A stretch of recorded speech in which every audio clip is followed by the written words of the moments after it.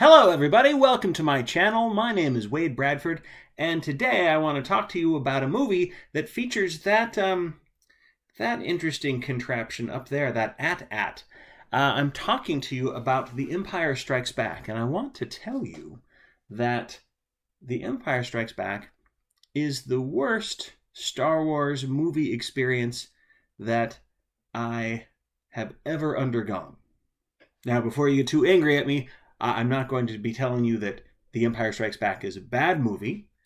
I think it's an excellent film. I love all of the Star Wars movies. I love the originals, I love the prequels, and I love the sequels. I'm not going to argue that The Empire Strikes Back is the lesser of all of those films, but what I'm going to tell you is that The Empire Strikes Back, when I first viewed it, which was back in 1980, so I was 9 years old, and when I first viewed The Empire Strikes Back, I was disappointed in many ways, and a little bit traumatized. So, before we get too deep into this, if you are interested, I posted a video about my experience with the first Star Wars movie, Star Wars A New Hope, and if you want to find out my comments about Episode 4, you can click it here if I am successful in doing that, and if not, then I will put it down below in the comments. But let's get to The Empire Strikes Back.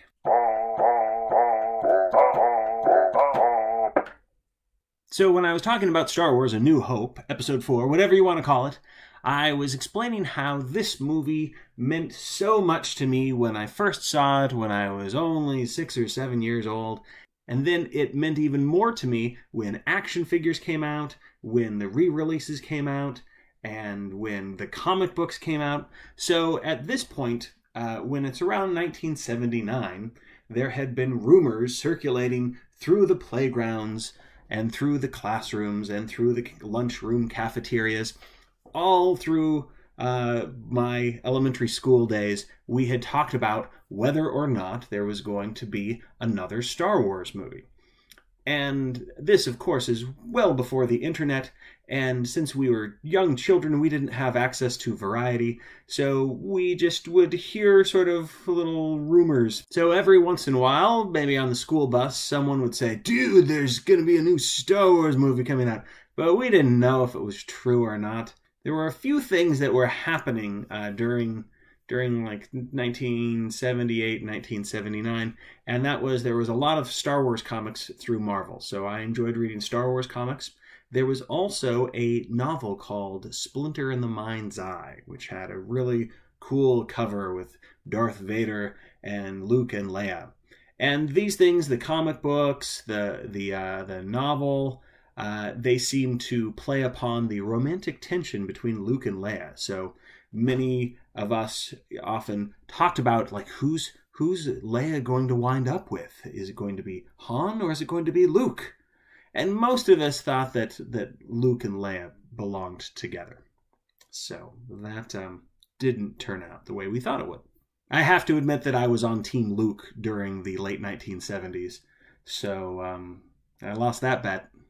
I still remember my first impressions for the movie trailer for Empire, and I remember freaking out in a positive way about seeing any of the snow speeders, I didn't know they were called AT-ATs, but big four-legged robot dogs tromping through the snow. I remember that seemed very exciting. I also remember that there was an image of Luke kind of sitting in a big tube. This was in the depths of Cloud City. I didn't know at the time. So he's sitting in a big tube, and the floor gives out, and he falls down, or it opens up, and he drops down. It's like, wow, what's going on there? What's happening? And I also, and this might be a false memory, but I seem to remember that in the original movie trailers for Empire, that there was a sort of a floating Darth Vader head, and you heard like Darth Vader's mask, so it was kind of shown in the background. I thought it was like against the blackness of space or stars or something like that. And so if I'm remembering it correctly, that image was probably just meant to show like Vader's in the background and it's scary and that sort of thing. But what I thought when I was a kid was that instead the Death Star had been destroyed, so Darth Vader was working on a new space station, and I thought that he was so vain that he made a new space station in the shape of his head, and that Luke and Han and Leia, they were going to have to sneak aboard the Darth Vader-shaped space station. So that could have been a pretty cool story, but they decided not to go with that, and that's understandable. And also, they had new action figures coming out, and they made a very big deal about this sort of secret action figure that you could only get if you, I think you had to mail away for it, or you had to collect other action figures to get this action figure. Anyway, I got that action figure. Here he is. If you can see him, this is the action figure that I got. His name is Bosk. So it starts out with Star Wars, the title goes, and then the crawl goes. I did like the first things that we saw in the beginning of Empire, and that is we see new droids. Like many other kids, I've always loved the droid characters. I love this Gonk droid. We called him Power Droid back then. And of course, R2-D2 was one of my favorites. So I was really excited to see new droids, and the droid that's kind of flying in Fremnus to Fresno, right? I was really excited to see that droid. And then what happens? Well, very early in that movie, that new droid gets blown up by Han Solo. So, it was a cool explosion, but it's like, I wanted to get to know that droid, and he got blown up. I did love the ice planet a great deal. Eventually, I sort of wondered why they called it Hoth, because the first 3 letters spell the word hot, and it was on an ice planet. So I didn't understand that. I wish that they would have done like a callback to that in episode 3 and called Mustafar, the lava planet, call it Kolth. Would have been great, but they decided not to. Anyway, so the ice planet, pretty cool, literally. So then as a kid, I'm getting back into it. It's like, all right, we get to see Luke and Han, and they're working together, and I'm thinking, I can't wait. This movie's going to be so awesome because Han and Luke are back together again. I get to watch, a 2.5 hour movie with my best friends Han and Luke, always together in the film, but they get separated quite a lot in that. I'll get back to that later. The other thing that happens in this movie is that Luke meets what I was hoping going to be a new friend. Now, keep in mind that I'm a 9-year-old boy, and I love creatures and monsters and things like that. So when there's the Wampa, which looked to me a lot like the Yeti from the Matterhorn ride in Disneyland, when Luke is captured, I'm thinking like, hey, maybe he's going to make friends with this guy, and he does not. And when he cuts off the Wampa's arm, I can't help feeling sorry for the Wampa, and even Mark Hamill feels sorry for the Wampa. So when the Wampa arm gets cut off, it falls down in kind of a weird sort of slow motion, sort of overdramatic way. And I remember as a kid thinking, well, that's stylistically different. I was very sad when Han Solo's Tauntaun dies. When the Tauntaun just falls over because it's so exhausted from traveling across this frozen wasteland and just falls over. As a kid, I was watching it going like, well, maybe he's not dead. Maybe the Tauntaun's just asleep, or the Tauntaun fainted. Maybe the Tauntaun's just unconscious. So the Tauntaun's going to be okay. So I was hoping the Tauntaun was going to be okay until Han Solo, in his cool winter jacket, uses a lightsaber to cut open the Tauntaun, and we see something that looks a little bit like a combination of apple pie and Chef Boyardee ravioli comes spilling out. And as a kid, I have to admit, I love that scene. But I was sad. I was still sad that the Tauntaun died. So we've had 2 wonderful creatures die. We've had a cool droid that shows up, and all the cool new things are getting blown up or killed, or their guts are spilling out. So it's like, come on, stop killing things. And speaking of killing things, I still remember this when I was a kid watching Empire Strikes Back for the first time. Luke Skywalker, when they're being attacked by the AT-ATs up there, Luke Skywalker hops into his snowspeeder, really cool new vehicle. I was really excited to see that. And the snowspeeder has the person that sits in the back that fires the cable. And there is a new character that we meet, and it's a young guy named Dax who kind of looks a little bit like Mark Hamill, like they could be cousins or something like that.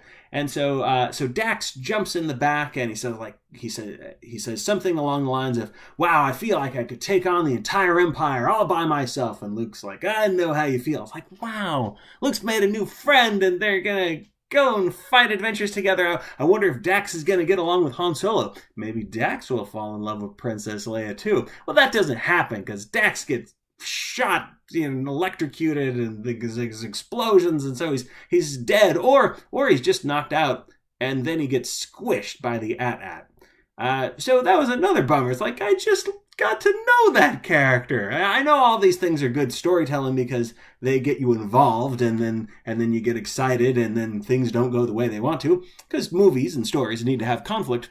But as a 9-year-old boy, I'm 20 minutes in, and I'm depressed. So the AT-AT battle, now that battle is awesome, especially when the cables are going around the legs. That's great stuff, and sort of painstaking stop motion animation. So that's great, and I remember feeling like, yeah, I love this battle. I love what's going on. I can't wait to buy these new toys and things like that. But one of the things that I was excited about was that after they leave the planet Hoth, they're flying off together. So the Millennium Falcon has taken off, and Luke is taking off as well in his X-Wing. And I'm thinking to myself, oh, thank goodness they're finally all back together. We've got C-3PO and R2-D2. We've got Leia and Han and Chewie and Luke. Am I forgetting anybody? The gang's all here. And then all of a sudden, whoosh! Luke goes off. He's going to go to Dagobah because a little tiny ghost in the snow told him to go there, and nobody told him that it was probably a hallucination or something like that. He shouldn't listen to hypothermia dreams. So he goes off to Dagobah, and the rest of them go off on the Millennium Falcon, and I'm like, but I want them to stay together. I don't want them to be separated. So I'm hoping that this separation is going to be very quick. So they split up, and then two things happen. Two plots occur. Plot number one is that Luke meets up with a little green Muppet who is very surly. And Luke just wants to find out where Master Yoda, the incredible Jedi, is. And this Muppet just talks trash to him, and he hits R2-D2 with a stick and steals Luke's food. And so I'm watching this going like, yeah, Luke, you killed other creatures, kill this little green dude. There is no try? That really messes up a 9-year-old boy who's been trying hard and then finds out that there is no try. The other plot that's going on is basically asteroids. The video game Asteroids. That's what's happening in the other corner of the galaxy. Han and Leia are playing Asteroids. Asteroids came out in 1979, and Empire came out not that long after. Now, for all I know, the Empire script and the production was probably in full swing, and they had no idea about the video game Asteroids. But when I was watching the movie, I was like, oh, Asteroids. And perhaps it's no coincidence that after the asteroid sequence, a big, giant chomping thing comes out to try to chomp the Millennium Falcon. And the day after Empire Strikes Back was released, what came out? Pac-Man, another big, chompy thing. The other thing about the asteroid sequence is that all this time, Han Solo is putting moves on Leia, and I'm like, hey, back off. That's Luke's girl. All right, so when we go back to Dagobah, I'm finally kind of getting warmed up to this little green hillbilly guy. So they do a whole bunch of training in the swamp, and then something happens. I think that Luke eats a mushroom and then has this really bad trip. So that always freaked me out as a kid. I was like, what's going on with is Darth Vader a clone of Luke Skywalker? We finally get to meet Boba Fett, and here's the thing. Based upon the bed sheets that I was given as a child well before the movie came out, my Empire Strikes Back bed sheets had Darth Vader and Boba Fett. They were standing side by side, and Darth Vader's like got his fist up, and Boba Fett's got this cool, weird-looking weapon, and they're like, wow, they're gonna be best friends, evil friends, but best friends. Best villains, that's what they're gonna be. I was expecting some bonding to happen between Darth Vader and Boba Fett, and the best we get is like, no disintegration this time. And then we see Boba Fett in his little ship, and he shows up on Cloud City, but we never really get to know Boba Fett very well, and it's a really cool costume and a cool action figure, which I don't have anymore. But he definitely was my favorite, had my favorite aesthetic, but we don't know him that much. That's why I'm glad there's the Mandalorian, because it's pretty cool seeing that character. What else? Oh, now that we're on Cloud City. Okay, so as a kid on Cloud City, I'm watching the movie and I'm like, how is the city floating? What's going on with that city? And I was thinking, you know what's going to happen? Something's going to happen to shut the power off, and that city's going to plummet. So I was just waiting for that moment in the movie. It's like, oh man, they're going to shut off, kind of like shutting off the tractor beam, like somebody's going to flip the wrong switch and poof! Cloud City's gonna fall and Luke's gonna have to save them or something like that. And no, the city just floats and it's always fine. And in all the other movies, they never worry about Cloud City again. So I was like, oh, okay. I guess it just is a floating city and there's no problems related to that. It kind of reminded me of the Jetsons a lot. One of the most frustrating parts in the film happens on Cloud City, and it's when Lando betrays them. Okay, that's a cool plot twist, or maybe I should have seen it coming, but as a 9-year-old, I was very trusting. So Lando betrays them, the doors open up, and we see Darth Vader in this big sort of dining hall, this banquet hall that the Empire has rented, because it's just Vader, and so when Han Solo sees Vader, he takes his blaster and he poof, poof, poof, and he fires, and I'm like, all right, Vader, let's see you handle a laser being shot at you. And he does. He literally handles it. It just bounces off of his hand. And as a kid, I was like, well, come on.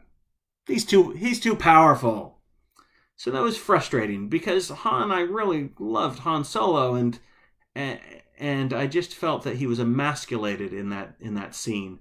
And then we don't find out what happens directly next. They just kind of walk in through the doors. The doors close, and we don't get to see what is probably science fiction's most awkward dinner. I want to know what they ate at the banquet, because Darth Vader's like, hey, come on in. So what do they talk about? Cloud City's weather? I don't know. And did Darth Vader sense Leia, she seems familiar to me? And it's like, I don't know. We'll never know now, unless there's a deleted scene out there somewhere. So the movie becomes very exciting when Han Solo is frozen. That scene was very dramatic and traumatic for me, but I was watching it knowing that Han Solo is going to be saved. So he comes up frozen in carbonite, and then they start to take him away, and then Luke starts to follow. So I'm like, all right, the gang's going to get back together, and Luke's going to kill Boba Fett, and then he's going to knock Darth Vader off Cloud City, and they're going to be reunited, and they're going to thaw out Han Solo. So as that doesn't happen, I'm getting more and more worried. And then when there's the big lightsaber face-off, this is a great, wonderfully filmed sequence, right? That's an awesome lightsaber battle. So I like a lot of moments. I did feel, again, going back to Vader being too powerful, which I guess is the point, but as a 9-year-old, I was like, that's no fair. When Vader just starts using his force powers to throw everything at Luke, and Luke's like, getting all tired, I was like, oh, I'm so mad at Vader. I'm so angry. Okay, so then we get to the big reveal that Darth Vader is Luke's father. And that freaked me out. But I also acknowledge that was a pretty good plot twist. that might be the best plot twist in cinema history. But at the same time, here's the thing. I, as a kid, loved Obi-Wan Kenobi. Much more than I did than Yoda at first. So I thought Obi-Wan Kenobi was awesome.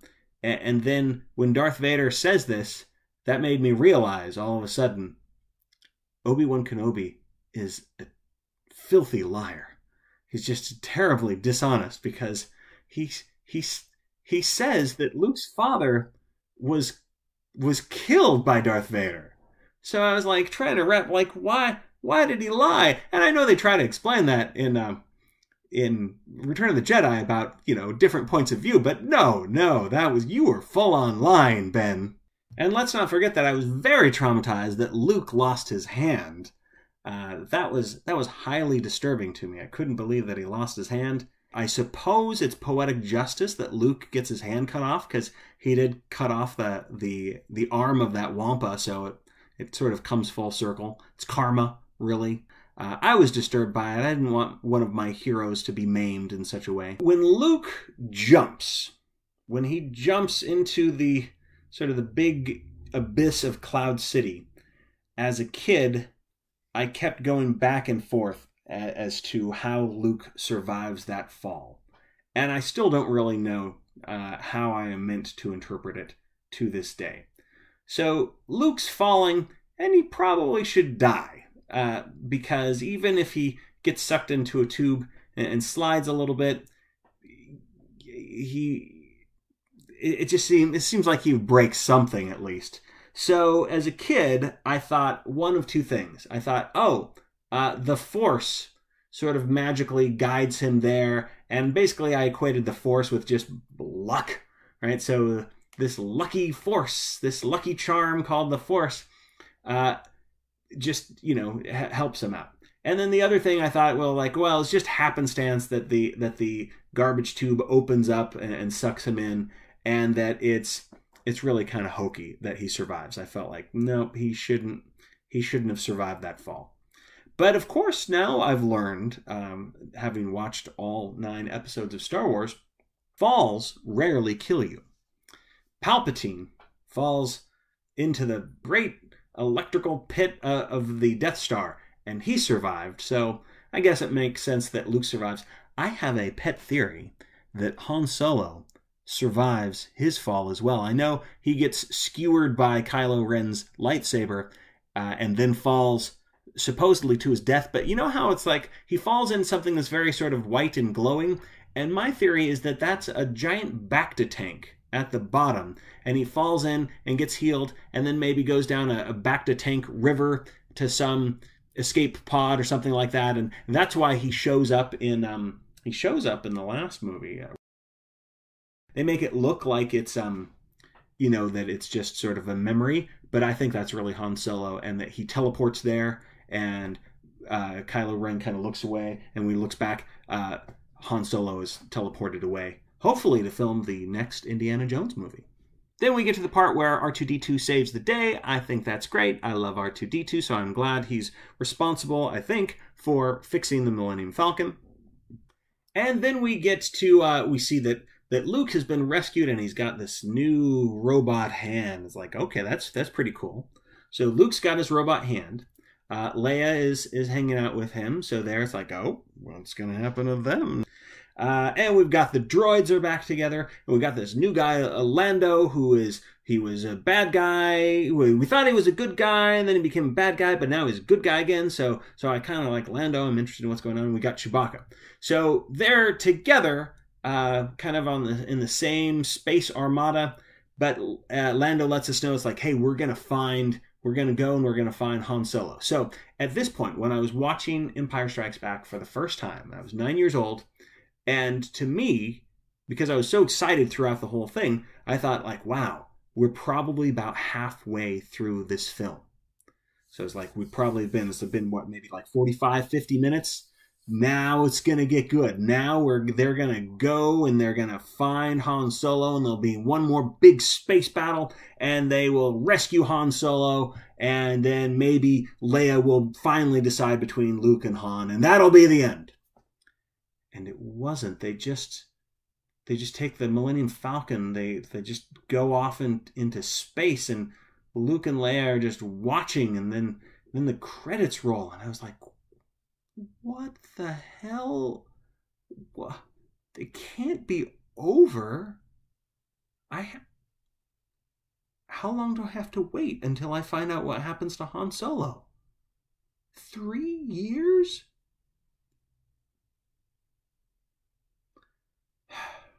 So, if